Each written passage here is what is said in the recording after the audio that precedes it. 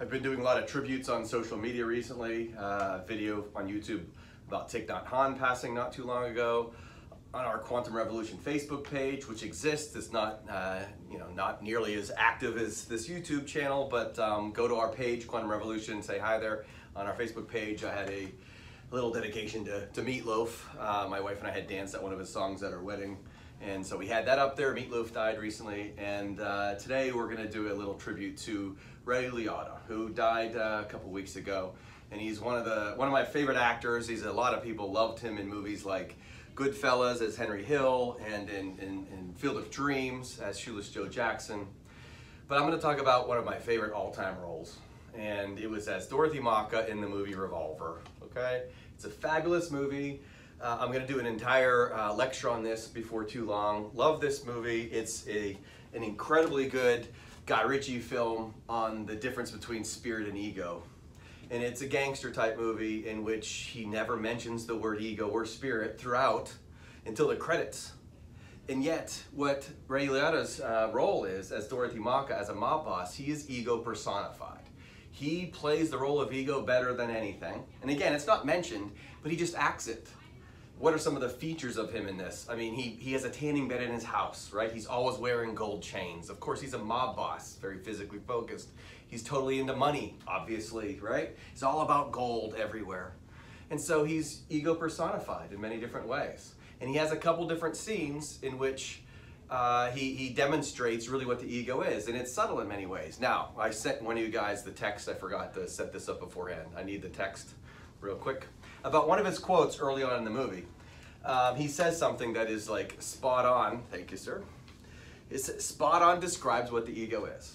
He's talking to Jason Statham's character, who ends up being the spiritual character in the movie, Jake Green.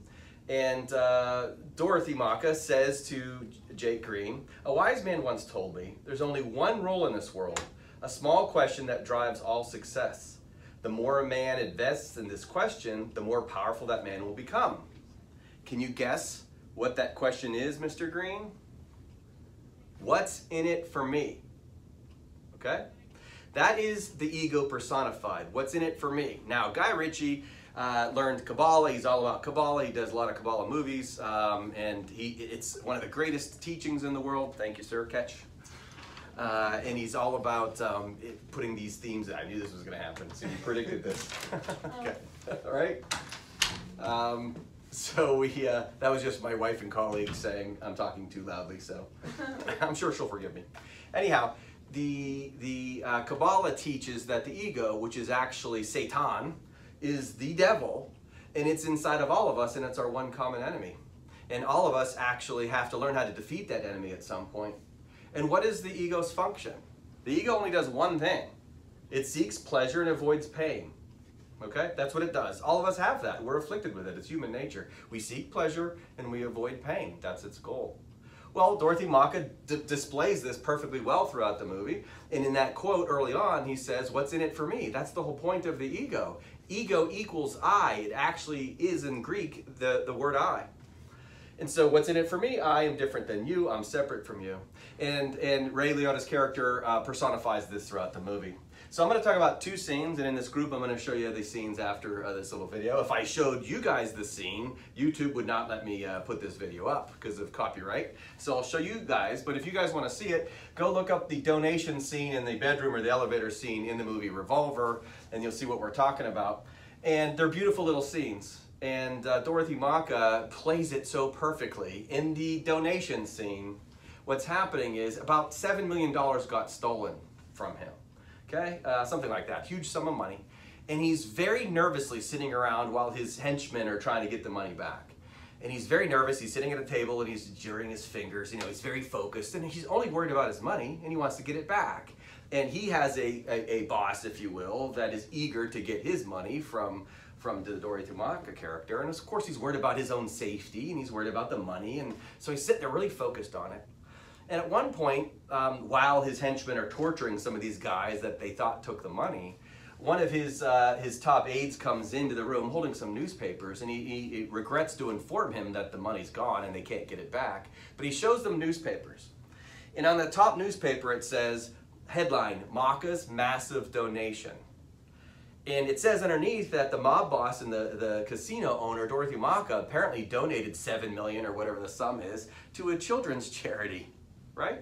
And when he reads this headline, because he didn't do it, it was Jason Statham's character, Mr. Green, the spiritual guy, that actually helped steal the money, and he donated to charity.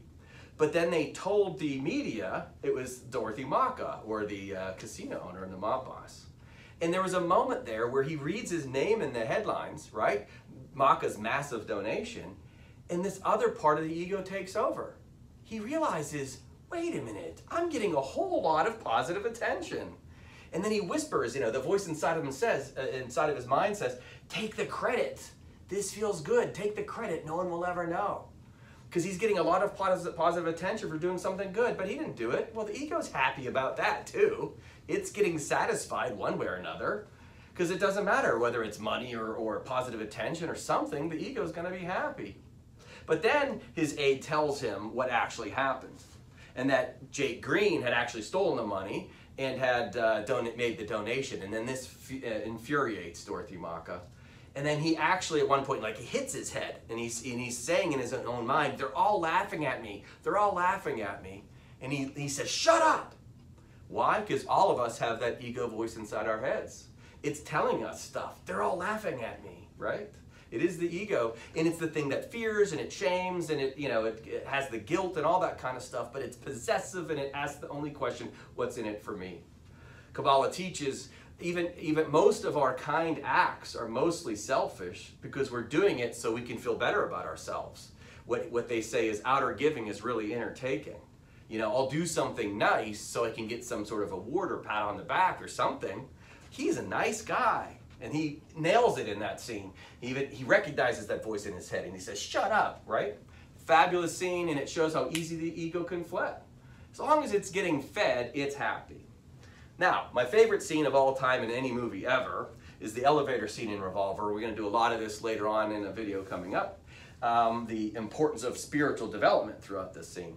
But in this scene, we're going to focus on Ray Liotta's character again. He's laying in bed, and the spiritual guy, Jason Statham, appears at his bed, and he's got a gun. And you'd think in a gangster movie based upon the rivalry that Jake is going to go ahead and kill Dorothy Macha. But he doesn't. Instead, he forgives him. He asks for forgiveness, and he acts all spiritual, whatever, and then he walks out of the room. But this totally freaks out the ego. And it's what I love about this scene so much is the ego is flummoxed. Right? He's looking very dazed and confused at Jason Statham's character. He doesn't understand at all. It's a different language. The ego cannot understand being spiritual. The ego doesn't understand forgiveness. The ego doesn't understand mercy. You know, why would someone do that? Why would he forgive me? Or why would he ask for forgiveness? Why would he be humble? Very confusing to the ego. They're diametrically opposed. But then he freaks out because he thinks head games are being played with him, and they sort of are. And he gets up and he goes looking for Jason Statham's character who had just left. And he goes into an elevator, does Jason Statham, and he has a very spiritual experience, even though it doesn't look like it in the elevator. When he exits the elevator, there's Ray Liotta standing there, pointing a gun directly at him, wearing just a thong and a gold chain, which happens to have a cross on it. Very ego there for a character who's not being particularly Christian. And he's pointing a gun right at Jason Statham. And he asks this question, what's your game? Right? He's so confused about this thing that Jake Green is doing. He says, what's your game? In New Eyes, we talk about how there's two games in the world. If you're bowling and someone's golfing on your bowling lane, you're going to be irritated at that. But if they think it's an actual golf hole, they're playing a game that you think is a different game. And so we can be playing different games in this world. Some people, most of us most of the time, play the ego game, the what's in it for me game. But the spiritual game is the unity game. It's the healthy one. It's the we're in this together game. It's the love your enemy game. It's the only way out is to play this game, okay? And so Dorothy Macha cannot understand this at all. And he says, what's your game to Jake? And Jake just ignores him. In fact, he walks right by him. And Dorothy Macha cannot pull the trigger. Why? Jake's being in like complete spirit zone. No one can hurt you when you're there. And he walks right on by, and this freaks out Dorothy Macha, and he starts trembling, and Ray Liotta does some great acting here, right? He starts trembling, he starts crying, and he starts begging, "Fear me," right? He says, "Fear me." Why? That's what the ego wants. Remember, the ego is Satan. It's here to cause pain. Go read the Bible, flip out the word Satan or devil for the ego. It'll make a lot more sense. It's the devil inside of each one of us. The idea that I'm different than you, we're somehow different, I'm better than you, or you're better than me, and all of that, all the pain, as they say in the movie too, all the pain comes from this focus, the ego mind inside of us, right? And so Jake is able to walk right by him. Again, we're going to do a video on this soon, but Dorothy Macha is left there trembling, okay? And so this is the ego's function in the world. It's going to cause fear, it's going to be selfish, it's going to look out for itself only, it's going to even act nice sometimes, because if it gets positive attention, it'll do that, but it's still greedy, still looking out for its own self. Now the beauty of it, and I don't know if Guy Ritchie did this on purpose, if anyone knows, let me know. There's a whole lot of people that like to evaluate and analyze this movie. But the name Dorothy Macha itself, I wondered about that. What's the name mean? Most of the stuff in this movie is very intentional. So I researched it, and the name Dorothy means God's gift. It's interesting. And Macha means plane. And I thought, man, this is brilliant. Everything Guy Ritchie does is brilliant. This is brilliant if the name Dorothy Macha was picked because of that, because here's why. Here's the trick to all of this.